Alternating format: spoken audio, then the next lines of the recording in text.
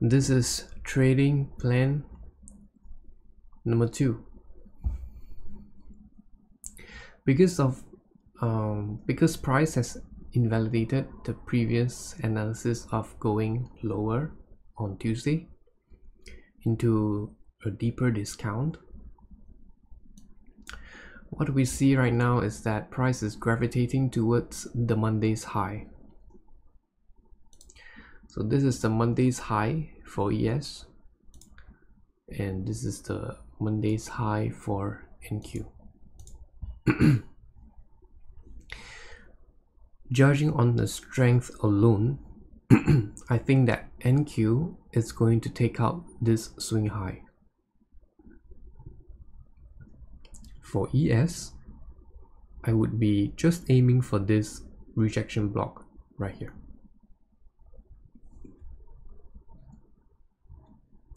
So what is the model? What am I waiting for? On Wednesday today, we don't have any news. It's a blank day. So predominantly what I would be looking for would be previous session highs and lows.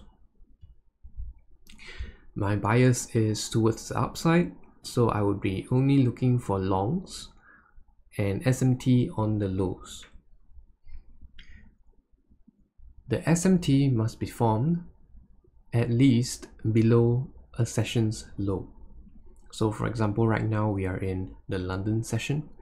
I want to see SMT on the Asia session's low, which means ES not taking out, either ES or NQ, either one of them fails to take out Asia's low while the other took out the low.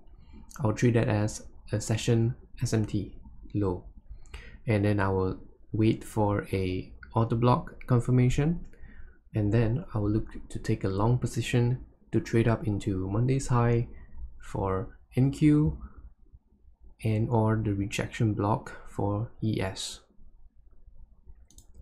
It's very simple.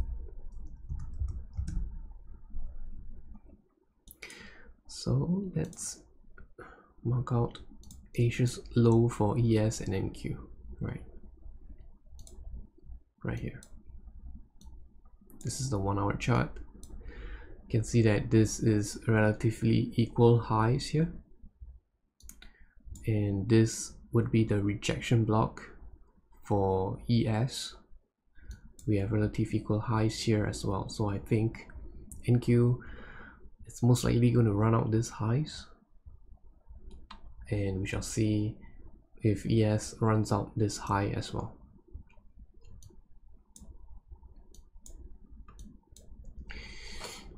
Okay, what else? In this current market profile right here, Asia was expansion. Therefore, London is most probably going to be accumulation. Small little accumulation down here is what I'm expecting. During the New York session, we could run the London's low, right? Because right now we are not in New York session, we are in London session, so I'll be only looking at Asia's low. But once we get into New York's session, I will utilize London's low as well if I want. I wouldn't say if I want, but if price presents itself to me, I would consider London's low as a possible SMT as well, because right here London's low would be higher than Asia's low if it is left open. So same thing applies. I'll be only looking for setups 15 minutes on a 15 minutes or on a 1 hour. If I don't see it form, then I wouldn't have a trade on Wednesday as well.